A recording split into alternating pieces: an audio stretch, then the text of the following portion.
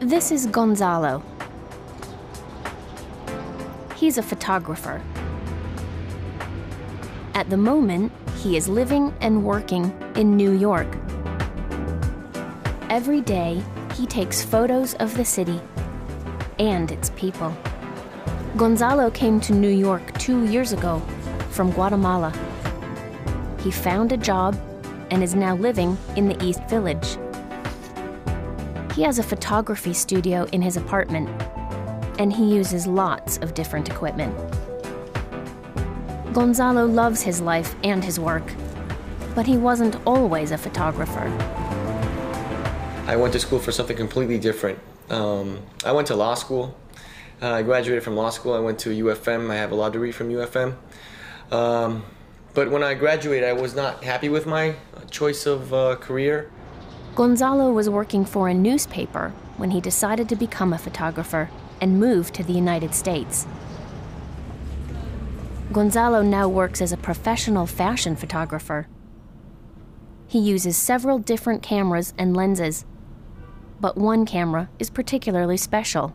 My first camera actually is this one.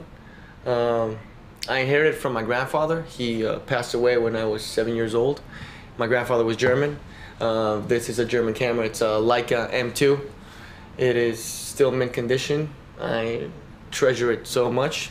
I barely use it, but I mean, it takes amazing quality photographs still.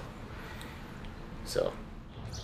Today, Gonzalo is taking photographs of a model for a famous fashion website. But Gonzalo likes to photograph, or shoot, lots of different things. What are his favorites? My favorite things to shoot, it's a very tough question because I shoot a lot of things. I love to shoot portraits. I love to shoot the street. I'm a big sports fan, so I like to shoot sports a lot. Photography isn't always easy. Gonzalo travels a lot, and at the moment, he is working on 3 different jobs. So why does he enjoy his job? It entertains me, it distracts me. It stops me from worrying about my everyday troubles or my stress or anything. So, I enjoy it. I enjoy it, you know?